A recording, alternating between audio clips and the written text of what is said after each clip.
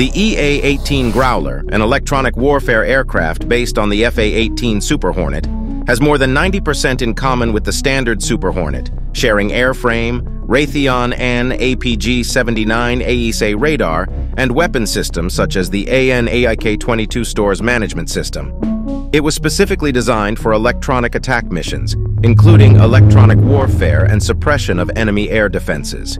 It is equipped with advanced electronic warfare systems that allow it to detect, identify, and jam enemy radar and communications systems. By disrupting the enemy's electronic capabilities, the Growler enhances the survivability and effectiveness of friendly forces and increases the chances of mission success. The Growler's ability to neutralize or degrade these systems provides a significant tactical advantage, both in air-to-air and air-to-surface operations.